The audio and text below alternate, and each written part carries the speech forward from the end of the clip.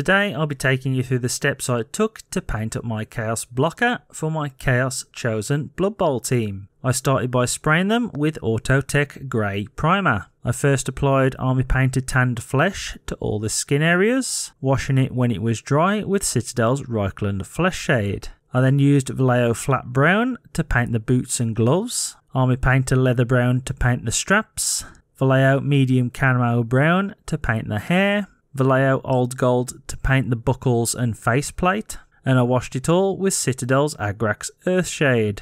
I then used Army Painter Necromancer Cloak to paint the armour and shorts. I used Army Painter's Gunmetal to paint the spikes, and Vallejo Heavy Red to paint the outline of the armour, before I washed everything with Citadel's Null Oil.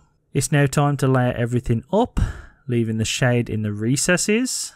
I started by using Army Painter Barbarian Flesh on the skin, Flat Brown on the boots and gloves, Leather Brown on the straps, and Vallejo Bloody Red on the armour outline. After that was done, the models then look like this. If you want to see more Blood Bowl content, please subscribe, and I'll see you in the next one.